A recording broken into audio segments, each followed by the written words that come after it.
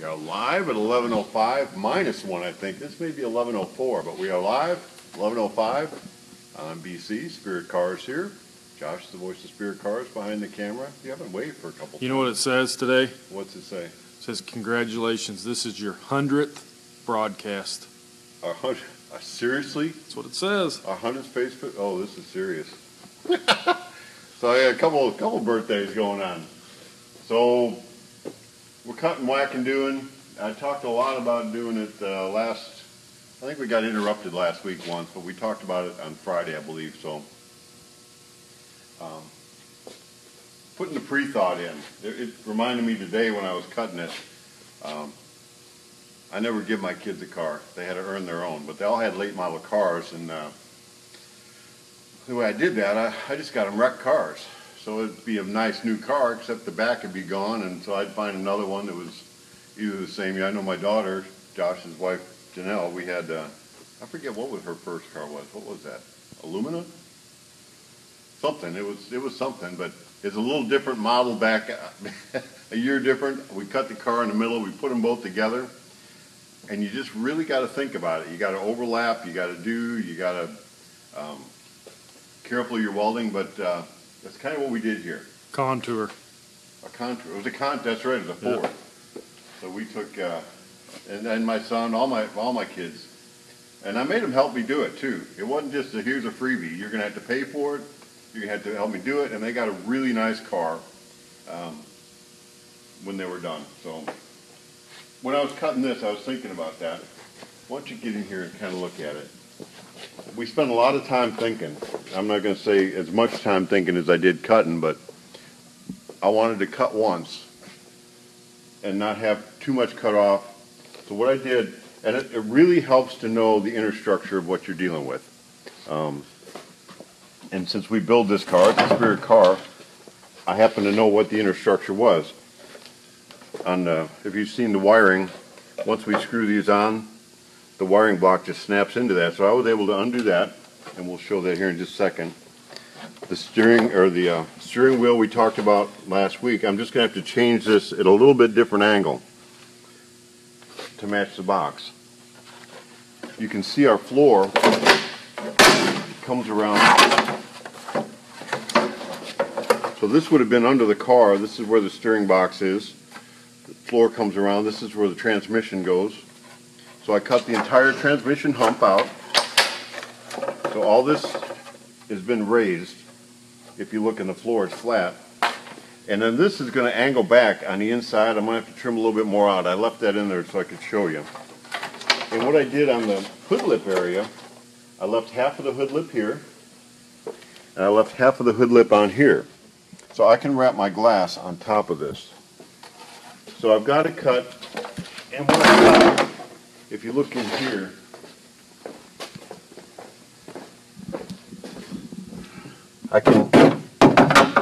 I'm in my body mount holes right here, if I line it up a little better. So right here is my body mount hole. I've got my body mount hole here. I can bolt the body right back down where it was. So in the back, I'm going to be good with my back wheels. Everything's the same. Let me set this back up in here so you can look from the inside.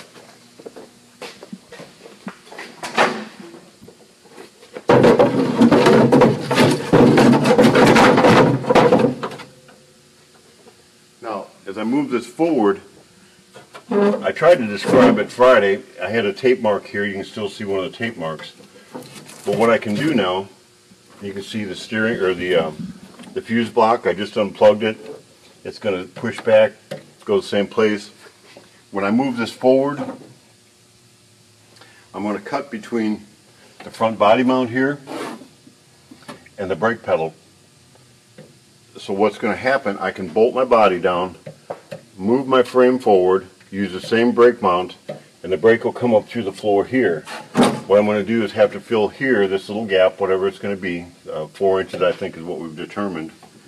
But what I'd like to do is, Rodney had talked about coming down. So Rodney, if you like, I've got plenty of other projects. I can kind of leave this one where it is, and if you want to come down, we could actually fit you in the car. Put the seat back in and fit it to exactly what feels most comfortable. comfortable to you. And at that point, once we know how far out we want to go, then we can cut the frame. Someone made a good point, a valid point last week about are we gonna notch the frame, or are we gonna butt weld it, or how are we gonna do that for strength? Our frame is 3/16, so if we bevel the edges and just weld it, it should be good, but that's probably not what we're gonna do. Have I got dust enough on something to show you? Doesn't look like. Here, right here. So if I got both frame rails coming, if I notch it down and come through like that and weld here, that's going to be a little stronger than if I just cut the frame and weld it solid. Can you even see that in the picture? Yes. There? But what we're probably going to do, I'm going to cut it like this, and I will sleeve it. I'll take a piece of steel and slide it up into the frame rails, and I'll cut a hole. So what I'll do is I'll plug weld that piece of steel in there. I can grind this back, and that'll let me get real good penetration through the two sides. Even though that inner steel is not going to be, it will actually be welded to it, but it'll let you get real good penetration in the weld going through. So be aware of the structural integrity of if you cut something in half and put it together, whether it be any car, it doesn't matter. Whether you're subframing a truck with an old Volare front end, that we did a lot of those, or things like that. Just be aware of your structure. So when you talk to Rodney, mention to him if he wants to come and have this custom fit to his size. This is our Spirit's, we call it XLT. It's our extended version. You can see it's been extended a little bit here and a little bit here, and just a touch here to give it an extra 4 inches, I think? Yeah, 4 or 5. 4 or 5. So over our regular, it's about 4 or 5 already. And we're going to add another 3. I was concerned up front that I like it to stay in proportion. I don't want to look like a one-off custom that you're wondering what it is. We want it to look like a T-bucket. So before I did any of this, if you happen to see it Friday, I mocked it up. I went ahead and taped this on here. This was off the frame, and I had it out so I could stand back and I could look at it. And you can kind of tell now it's going to come straight out here, and I think it's going to look good. It'll look like it all belongs, and it's not going to stick out.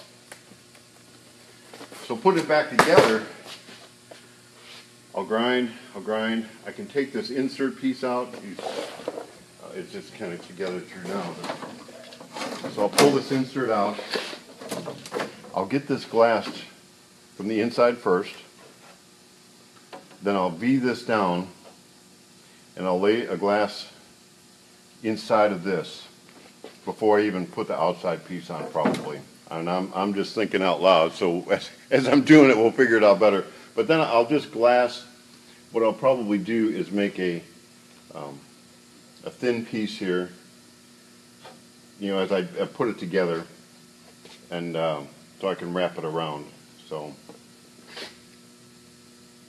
as we're doing that, I think we'll definitely show this part of the project. If Rodney comes in, we'll probably, if you've seen this, Rodney, let us know what you think. We'll talk. I believe we said we were going to talk today anyway, so we'll talk today, and if it's good, we can do it this way, or if you want to come down, we can hold off. So this is this project. It's not been that big of a project. I mean, when you stand back, think about it. That's my main advice on this. Think about it, think about it, think about it. And again, we'll trim these edges off over here so that it comes down flat, fits into that, and the floor, you won't even be able to tell that we cut it apart. Larry A. Awesome looking silver. This is just a preview. Larry's car's coming together. We got the fenders painted, and the splash pans and the rear fenders and the rear panels all painted. It needs to be buffed. It's not bad now. It's got very minimal orange peel and really doesn't have any trash. It's a really cool, real rich looking silver. The body's going to be blue. I think the car is going to be named Blue Moon. Blue Moon, yes. With some True Fire, or what do we call them? We call them Aquafire. He calls them, yeah. Well, did he name that? Okay. Somebody did. We have done so many of these. They're like blue flames, and it's like, so they're aqua flames, and they're really neat. So we're going to be doing that on the body, and that'll be happening pretty quickly. Probably in the next week or two. We'll have we have Michelangelo come paint them. Yeah. If we can get Michelangelo to come out, we may do a live program while he's doing that. So this one's coming together. At this point,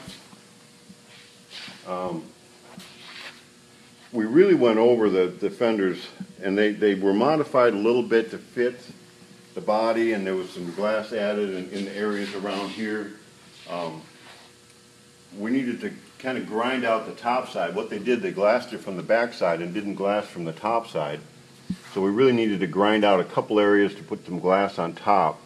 You don't want stress cracks to be coming back, and they will. If you can see a stress crack in the part itself, even though it looks like it sands out, it will come back in the paint. So you really have to grind that out. You have to glass on top of it and sand it out. So these have been painted. We got a lot of clear on it. We can wet sand it. We can buff it. They just got painted, so we'll probably buff them tonight or tomorrow. At this point on a car like this, it's already been fitted together. We know the brake pedal goes where it goes. We've had the steering column in it. The body is bolted down. We've had all the fenders on it and fitting up where it goes. So we know it's going to fit together when we put it back together. At this point, once we get these fenders buffed, I'll turn them over and I'll put some rubberized undercoating underneath of them, especially on a fiberglass fender. If you get rocks that come up and hit the backside, you might get a little spider. You know, hit that rock chip, you'll just poke it out and you'll be little spiders back in here. So if you put that rubberized undercoating, that really helps for that. So we'll do that on this. I've seen the bottom of the metal running boards here is, they got, not rust, but they, you know how it would get, it's not been primered, it's not been anything. So we'll undercoat the bottom of all that. Start assembling this thing and keep it clean. As soon as we start putting it together, we'll put it under a tarp. No sense, I mean, when you've got a nice car, no sense getting it all trashed out. So I think that's it for today. We'll see that coming together. This is coming together, and Larry T, I'm sure, is getting anxious. We got a lot of cool parts here, and it's about time that I get focused on that one again. We've got a little bit more to do. We're going to fill some on the firewall, so you'll see some of that this week. And hopefully you'll see this thing coming to paint and the body on here blue pretty soon. Maybe this week. We're not going to rush it. We got to, at this point, you want to make sure it's straight. You just can't block one enough. You can't sand it enough. Again, when we did this, we got the primer to 600.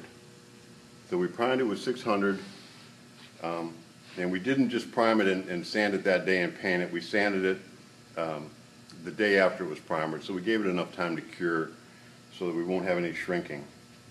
So that's kind of where we're at on this one, and I need my little books, my yellow books.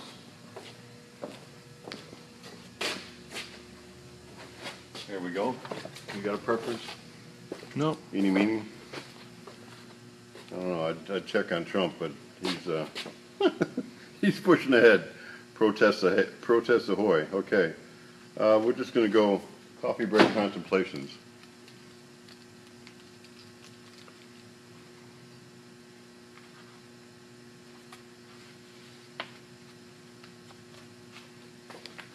All right, this is a good one for what we got going on. Until we can love and value others, our understanding of ourselves will be limited. So that's a good one.